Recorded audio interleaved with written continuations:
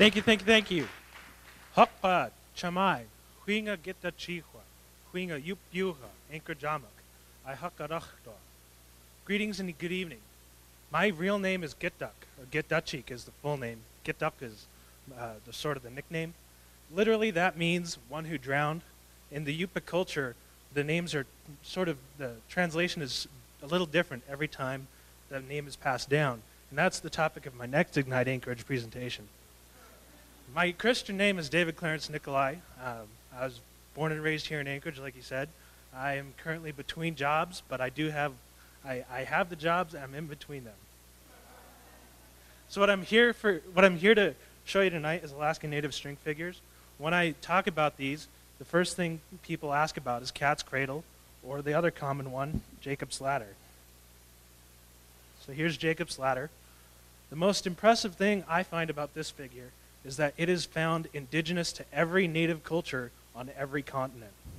So it is so old that it's been passed along through the entire I don't even know, all of human history. Usually in the native culture, when someone says string figures, the first thing they think of is the seagull. Right there. See, the seagull's legs is down here, his wings are up here, and his head is there in the center. Now, seagull doesn't like eagles very much, so seagull flies away when the eagle shows up, right there. What's happening next weekend, or this weekend, I guess? The Iditarod. What do you do in the Iditarod? Dog sledding? I was standing in line at the Anchorage airport one night, and in front of me was Jeff King, and I told him this story. See, here's a dog sledder. The dog is on my right side, your left side, and the man on the sled here on my left. And when you're dog sledding, you have to be careful not to fall asleep standing on the back of the sled, because when you do, you fall off, and the dogs run away without you. Now, I asked Jeff King, has that ever happened to you? He said all the time. Where am I? I usually do these stories and presentations in a 45-minute presentation or performance, so bringing it down to 5 minutes is pretty tough. What I do want to share with you is what's supposed to be the world's most difficult string figure, according to the International String Figure Association.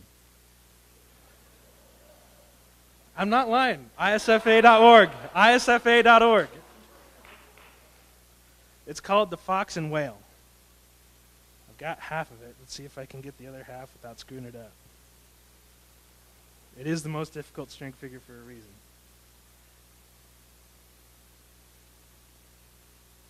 So here is the fox and the whale. The fox is on my right side with his tail sticking up in the center. His head is right there near my ring finger. And the whale is here in the center with his tail towards the center there.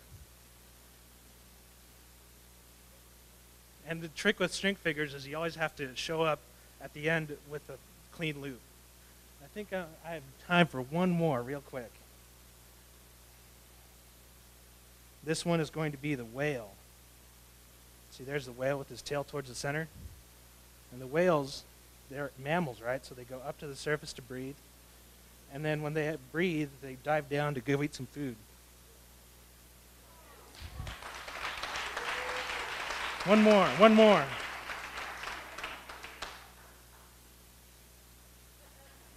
more. So this one's going to be the fishnet. It's the fastest way I've ever created it. So there's the fishnet right there. One day, 2 bears found the fishnet. And the 2 bears, they were fighting over the fishnet and eating all the fish and tearing up the fishnet. Here's those 2 bears. Their hind legs are in the center, their body's right there, and I'm holding onto their heads. The 2 bears, they got full, so they went home.